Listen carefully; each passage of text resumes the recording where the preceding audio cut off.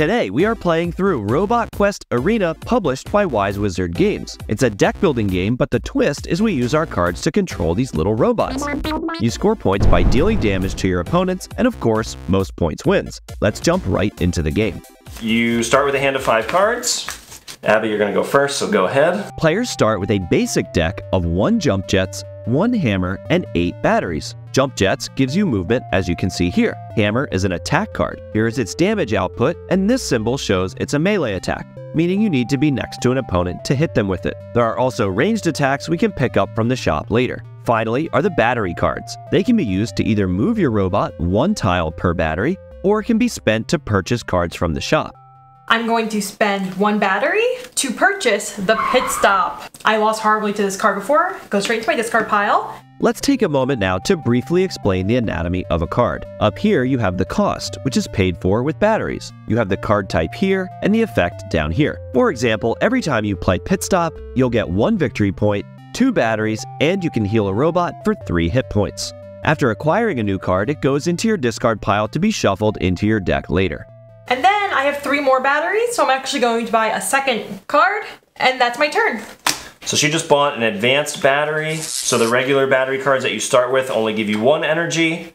The advanced battery gives you 3 energy. So these cards are always here. These are always available. Advanced battery, heavy hammer, and rivet gun. So I just have 5 energy to spend. I think I'm just gonna go ahead and buy an advanced battery and a heavy hammer. And I'm not gonna take any actions. And then it goes back to Abby. So at the start of your turn, because she's in the middle, you get a victory point. Let's use my jumping jets to move 2. And then I have 4 battery I'm gonna spend. Let's use 1 to get Strider here on a special spot. And then I'm just gonna buy an advanced battery. Now, that's the end of my deck, so now I just shuffle it back up and draw 5. My turn. So I want to try and get into the middle because I need to start to gain some victory points as well. So I'm going to move crate. We're going to go 1, 2. So we're going to use 1 movement to move a little closer, and then I'm going to use my last 2 battery to grab dash. So that gives me +1 move and draw a card. And I shuffle and draw a new 5, and now it is Abby's turn. You may have noticed Abby's robot got to start in the center of the board, while everyone else started on one of these spawn spaces. That's because Pug's special ability allows it to spawn right in the center 9 spaces. Let's take a look at the other robots and their special abilities. Rob is playing with Petrie. When you get a knockout with Petrie, you take an extra victory point and draw a card. Rob is also playing with Crate. Normally, you may push an opponent's robot 1 space away from you by spending 2 energy. If they bump into an obstacle, they take 1 damage. Doing this to Crate costs 3 energy instead. Plus, he has more health than the other robots. And finally, with Abby's other robot, Strider, once per turn, she can pay 2 energy to perform an attack with range 2 for 1 damage. I get a victory point because I'm still in that inner 9. I get an extra battery move because I'm here. Now would be a good time to briefly run through the special spaces. We've seen the spawn points here. These 4 spaces have an effect at the start of your turn, if you have a robot on that space. This one lets you scrap a card from your hand. It is now removed from your deck for the rest of the game. This space lets you draw a card and then discard a card. This one gives you 1 extra energy to use that turn, and this one gives you 1 victory point and heals your robot by 1 hit point. If you manage to push your opponent into the pits, they take 2 damage. Lastly, these spaces are obstacles, blocking your line of sight when shooting other robots and cannot be moved through. Alright, so I'm going to play Pit Stop first. So I get 2 extra battery, and I get a victory point. And your characters are fully healed, but you would be able to heal 3 with that. I think I'm going to spend 3 to buy a rivet gun, which is a ranged attack. And then I have 2 floating from my Pit Stop. And with the 2 floating, I'm going to get dash. By floating, she means leftover. Alright, so my turn. I have 3 battery, 2 move, and an attack. I go jump jets, like 1, 2. I want to try and get some victory points here. But I still want to just like make my deck better. That's a tough one. So I'm going to spend 3 energy for optimize. So I'm missing out on an attack, but I'm improving my deck, so that's a good one. And refill the shop. Okay, so I don't really like that you're getting closer to me here, but I think I'm just going to go a little crazy. And I have 7. Well, I get 1 victory point for being in there, and I get an extra battery for him being there. So I actually have 3, 4, 5, 6, 7, 8 currency or moves. I'm gonna do a rocket punch. And that costs 3. 3. You flip a card immediately. Ooh, man, I wish that one was there. I'm gonna buy another advanced battery and just lose out on that last one. Okay. Go ahead. All right, so I'm in the middle, so I get a victory point. And then I just have 7 battery to spend. So I'm gonna buy the laser cannon, and that is my turn. Okay, now it's my turn. I get a victory point for still being in there. I get an extra battery for him. I think I'm going to attack you twice. I'm going to attack Crate twice. For 3 damage total. For 3 total. Rocket Punch and Rubicon. Are you going to scrap a card for Rocket Punch? We'll do that. You're going to discard your battery? Advanced battery? Well, because Crate has how much health? 7. 7, so that would be 6 damage. Yeah, let's get Crate down to 6 damage. Okay. Bold move. All right, so you're doing 6 damage to me? Yep. I mean, hey, 6 victory points, that's not bad. So see, she takes my health as victory points. Yes. Crate is almost donezo. And then I'm just going to 1, 2. I have 1 more leftover battery from Strider being on there, so it's my second one. I'm just gonna go ahead and buy a heavy hammer. Okay, beat up here. So I get my victory point for being in the middle. He's gonna get knocked out if I let him stay there. It's not the worst thing to get knocked out, but she gets an extra victory point. All right, so I'm gonna play this, move and draw a card. So we're gonna go here. We're gonna go 2 movement with the 2 batteries. I'm gonna go laser cannon. No. So this is the card I just bought. It deals damage to each robot in a straight line away from you. Oh no. So we're gonna deal 3 to Strider and 3 to Pug. And then I'm gonna go Heavy Hammer Strider for 2 and Hammer Strider for 1. Oh, and now Strider is knocked out. So we get a knockout on Strider. Strider has to go back to a respawn point at the start of the next turn. So that was a good turn for me, I think. And then we're gonna draw 5, and now it's Abby's turn. Okay, so I need to enact some revenge here. So you respawn, pick your spot. We're gonna go here, right back where he was. And then, again, we refill with blue and red cubes. Whoa. These blue cubes are very important for 2 reasons. First, if you get a knockout on an opponent, you get to collect the blue cube on their player board. It is worth 2 victory points at the end of the game. Second, when a robot respawns on the following turn, they refill their player board with 1 blue cube and the remaining spaces with red cubes. When a player needs to respawn a robot and there are no blue cubes left in the supply, the game ends immediately. There are 5 respawns left. We're just gonna use 2 batteries to go, oh, just use 1 actually. That's all I need is 1. And then I'm gonna hammer Crate. Boom, 1. Okay, so Crate's knocked out. And I get the coveted blue cube. Oh, sorry, I gave it to myself. Apologies. And I did start with Pug in the middle, so I did get a red cube for that. And then I have 3, so I'm gonna go buy an advanced battery since I trashed my last one. Okay, my turn? Mm-hmm. Okay, so I just have 5 battery to spend. Okay, well, first of all, respawn, and he has 6 health. He's a bulky fella. And then, let's see, 5 movement. I could like move twice and then buy. That seems pretty good. Or I could just pay 5 to buy something. I could move 1. Kind of need some advanced batteries, I think. Oh gosh, okay. I'm just gonna spend 5 battery for, man, this is really tough. I'm really not sure. I'm gonna move 2 and grab Optimize. I'm gonna stick with my gut there. Ooh, boomerang. Okay, so my turn.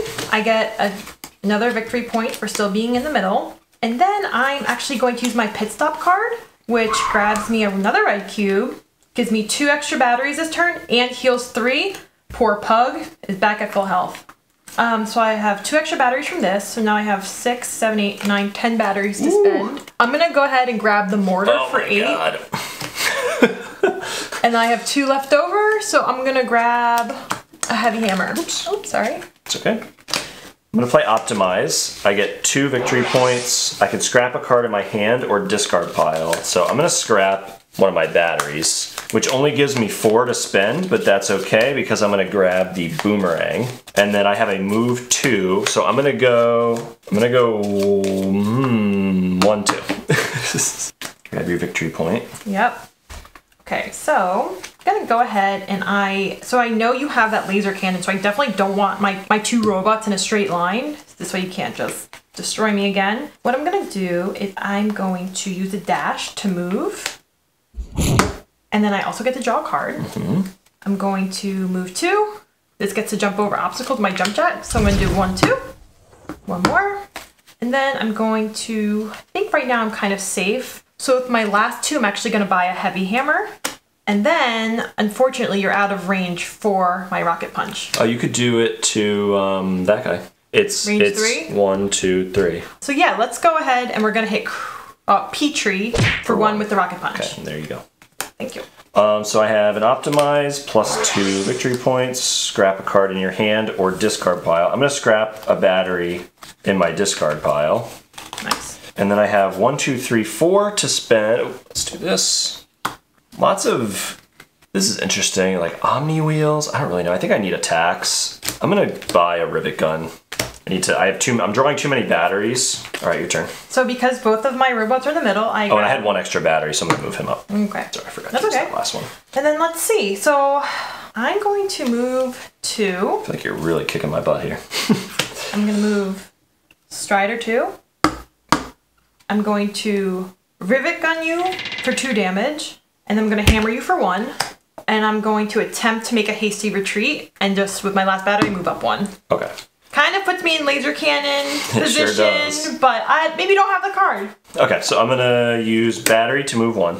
Oh no. I'm gonna laser cannon you. So It said. 3 to Strider. I was thinking of moving the other way, but I really wanted the victory point. 3 to I was Pug. a little greedy. Oh no. Please don't have anything else to finish me off. I'm gonna heavy hammer you for 2.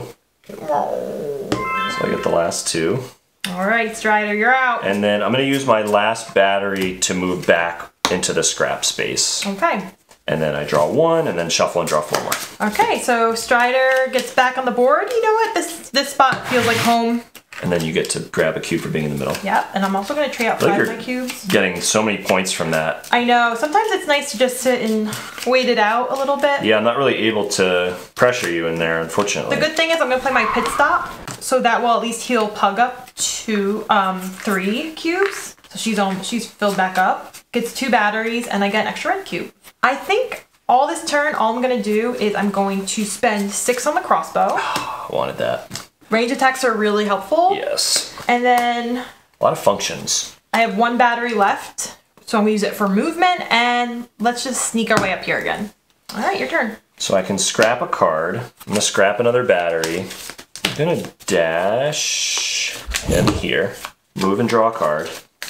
Yeah, I'm going to optimize so I gain 2 victory points, and I can scrap a card in my hand or discard pile. I'm going to buy another advanced battery for 3, and I'm going to hammer no one. Yeah. And then I draw 5. like that move. So my turn, and I am going to... Victory point for the middle. Thank you. Yep. So 1, 2, 3, 4. So we're going to do this. We're going to actually use the mortar, which ignores line of sight. Okay. So I'm going to just hit crate for 4 to knock him out. Boom. Thank you. Mortar's pretty good. Yes. All right, so he's done. I don't get to scrap. I'm going to use 2 battery movements to do 1, 2. And then advanced battery, I'm going to use my rivet gun. All right, my turn. I respawn. So we're going to respawn here. We're down to 2 respawns. We're going to optimize. Should I scrap here? Yeah, I probably should, right? Optimize for 2 victory points. You may scrap a card in your hand or discard pile. No, I'm not supposed to because I need to use them for movement. So I'm going to go 1, 2. Oh, I get to draw and discard. I forgot to do that. I can draw and discard. If I discard this, I only have 1 movement. Yeah, so I just draw and discard this. I move twice, so I'm going to go 1, 2. Oh, come closer. I'm going to rivet gun Pug, and then I laser cannon just Pug, unfortunately, for 3. So Pug is bye-bye. Pug has been hanging out in the middle the entire game. But the beauty of Pug is her respawning point. So my turn? Yes. 1 blue cube left. So I'm going to heal her up, and she's right back in the game. But guess what? We're going to start right here. Because I'm on here, I get an extra battery movement. It's a little risky, but we're going to go for it. 1, 2 with my jump jets. I'm going to do 1 with a battery. Ooh. And then I'm going to hit you for 2 with the heavy hammer. So that's going to Petrie. And then I cannot finish you off. I'm only doing 1 more. Nice. And then, so I had an extra battery from here that I haven't used yet. So I technically, once per turn, Strider's ability is use 2 battery nice. to have an attack, a 1 attack with a range 2. So that actually worked out. I'm going to knock out Petrie. Okay. Here I was thinking the math didn't work out in my favor. All right, and that's all for my turn. Okay, so we're gonna go respawn Petrie. This is the last respawn of the game. So the next knockout ends the game. Which has me a little worried because Crate has so much health, so we're gonna go dash, move and draw. So if I move twice with jets, yeah, it doesn't really make a difference, I don't think. So 1, 2. Optimize, so 2 resources, scrap a card in my hand. And we're gonna go boomerang to hit Pug for 2. Okay, that's not good. You take those? Yep, and then that's my turn. Okay. Boomerang comes back if I get a knockout with it, but I unfortunately did not. I'm going to grab 2 cubes because both of my robots are in the center. So good. I'm going to use my dash to move 1 and draw a card. And go here, draw a card. So if I go here, that's range 2, right? Yes. 2. All right, cool. So then I'll do battery. I'm going to rivet gun, which has a range of 2 to Petrie. Thank you. And then I'm going to rocket punch to deal 1 to Petrie. Now I'm a little nervous to be this close to Crate, especially when Pug is kind of low on health. So I have 4 battery left. I'm gonna do 1, 2, 3, 4. But this leaves me in line for any laser cannons you might have. Does it? Oh, but not a double. Both. Not a double up. All right, roll the dice on that one. Here you go.